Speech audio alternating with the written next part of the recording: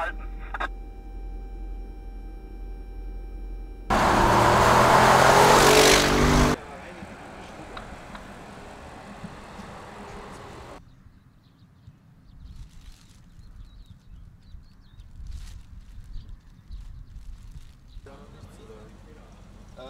Naja, sicher, das Fahrzeug ist jetzt erstmal außer Betrieb, weil... Ja, also, hochinteressant. Sinnfrei, wenn du auf deinem Rücken...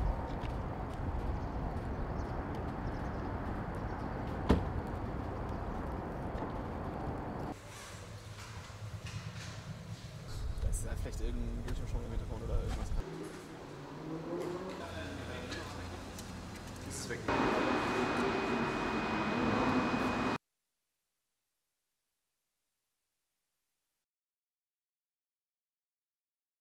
These days we're at the Hockenheim ring to test the new Audi RS7 race concept vehicle, where we're doing piloted driving at really cutting-edge dynamics over the Hockenheim ring.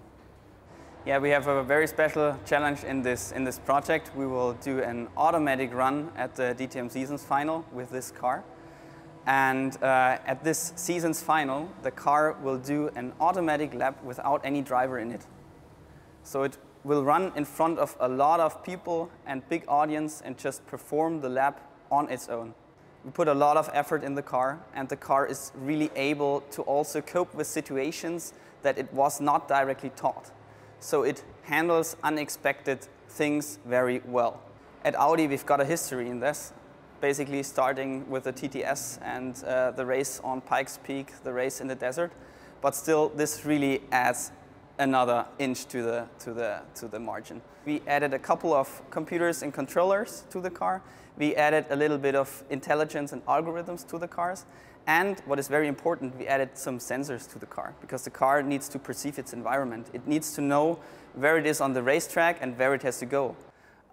If you drive in the car, that's really amazing to see how it really handles and how it manages all the situations. So that is also fun during developing.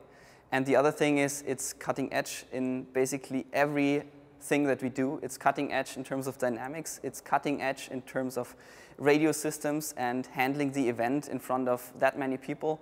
So a really challenging project.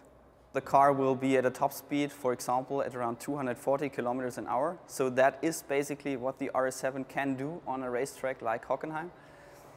We're going into the curves, the cornering, just like a professional race driver.